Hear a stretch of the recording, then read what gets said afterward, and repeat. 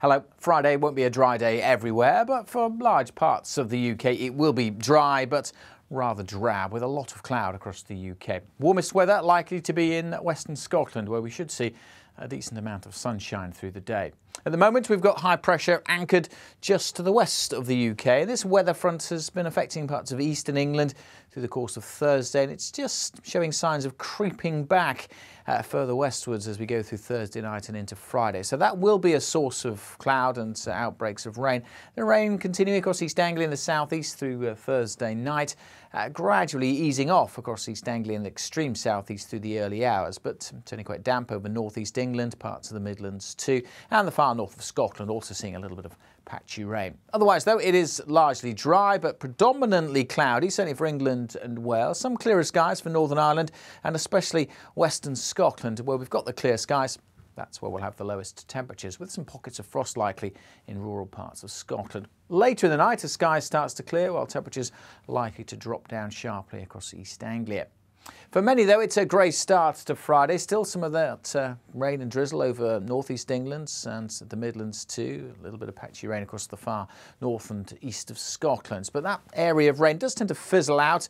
May stay pretty dull and dank over northeast England. We'll see some of that patchy rain trickling towards the Midlands and South Wales. Maybe the odd light shower across the southwest late in the day. Notice those skies are clearing across East Anglia and the southeast, so a much brighter day to come here. Certainly by the afternoon we should see quite a bit of sunshine.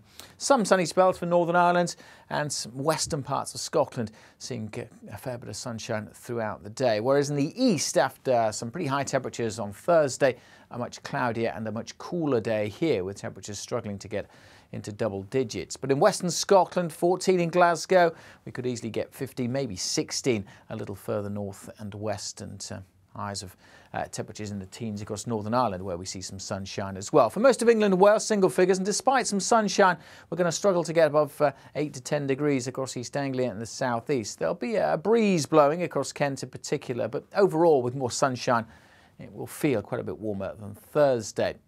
With the clearer skies, though, across southern England especially, it will turn quite cold on Friday night with some pockets of frost likely. We'll keep a lot of cloud, though, for much of the UK.